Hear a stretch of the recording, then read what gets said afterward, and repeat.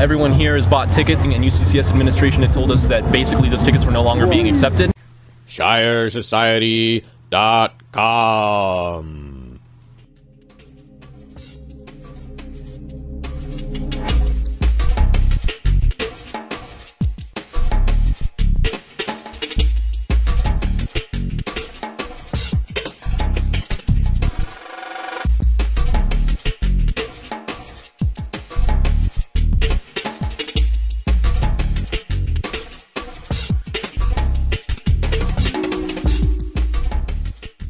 Is it true that the protesters are going to be asked to be in a free speech zone? I'm not informed of what that side of the aisle is doing.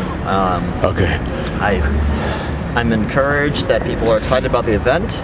It seems like we've got a good line over here starting up, so I think it'll be a fun time for everybody. I heard that someone from Colorado Springs, anti-fascists, threatened one of the Colorado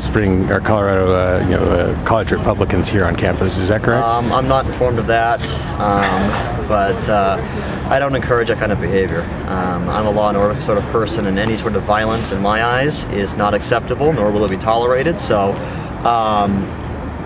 if someone wants to behave that way, that's their choice, but just know that there is consequences and there's repercussions to everything that you do. So it's interesting you say you're against violence. Are you against how many bombs has Trump dropped in the last 2 days? No bombs that I'm concerned of. That's not what I've been informed of, but... that's violence, though, isn't it? I think there's a difference between violence and protecting the people of the United States. Executive orders. What I can tell you about is that there's executive orders that the president signed in regards to the pipeline that's going to be built. He had an interview with ABC News last night with regards to the wall. The next 4 years are looking good.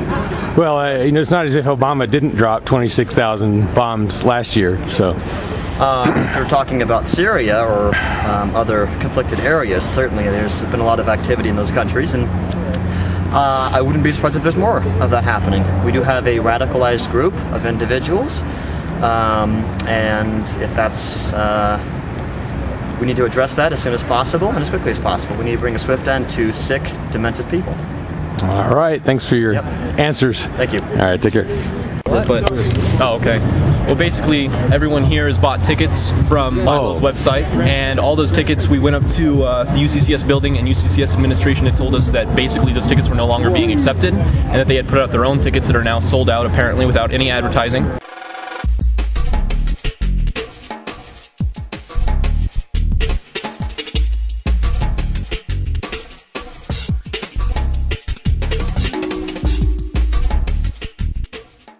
And so we have to get on a wait list after buying tickets in December.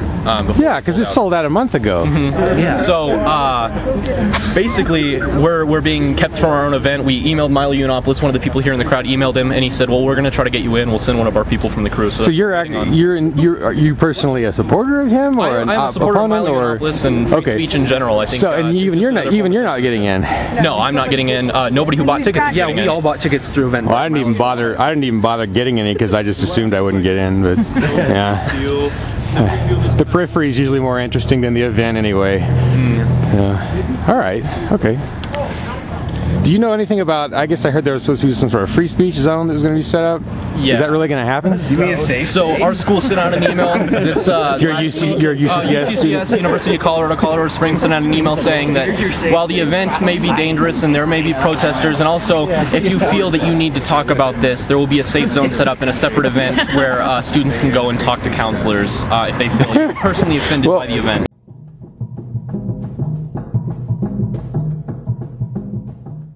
The old world is collapsing, and it's going to take its slave driver governments with it. But what will rise up in their place? In New Hampshire, the Shire Society has a plan, an updated web forum, and a history of action. He didn't take long to come up with a plan. You can sign up right now at ShireSociety.com.